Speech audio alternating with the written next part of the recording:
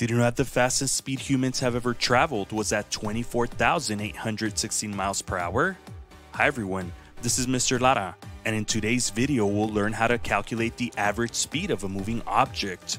According to Newton's first law of motion, which is also known as the law of inertia, an object at rest will stay at rest, and an object in motion will stay in uniform motion in the same direction unless acted upon by an unbalanced force. To move an object at rest, a force needs to be applied to it. Similarly, to stop an object's motion, an equivalent force needs to be applied in the direction opposite to the motion. So the more force applied to the object at rest, the faster we'll move in the force's direction. But what is force? A force is simply a pushing or pulling action. To move a stationary car forward, it needs to be pushed forward. To stop a car in forward motion, it needs to be pulled backwards. To cause any change in the motion of an object, a force is necessary. In nature, a force is always paired with an opposing force. For example, if a force is pushing an object, then the opposing force would pull the object. If the pair of forces are equal and in opposite directions to each other, then they are balanced forces. When a balanced force is applied to an object, the net force is zero, so it doesn't cause any change in motion. If one force in the pair is greater, then it is an unbalanced force. When an unbalanced force is applied to an object, the net force is greater than zero. This causes a change in the object's motion toward the greater force. We measure force in a unit called Newton or N. This unit simply tells us how much of a push or pull is applied to a system. Now that we know what causes a body to move or stop, let's see what is speed and how can we calculate it. Speed describes the distance an object travels in a given time. It describes an object's rate of movement. Average speed can be calculated by dividing the distance traveled by the total time it takes to travel that distance. The mathematical equation is speed is equal to distance divided by time.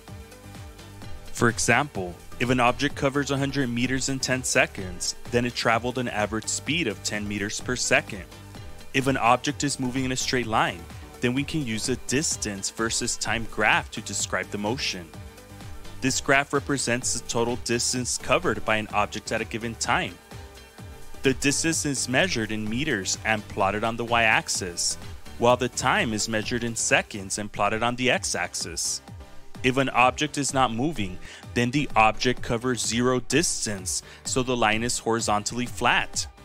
If an object has an increasing rate of speed, the line on the graph will have a positive slope. If an object is moving at a constant speed away from the starting position, the line on the graph will be straight. The steeper the slope of the line, the higher the average speed of the object. Let's review what we just learned. To cause a change in the motion of an object, a force is needed to be applied to the object. Forces always come in opposite pairs.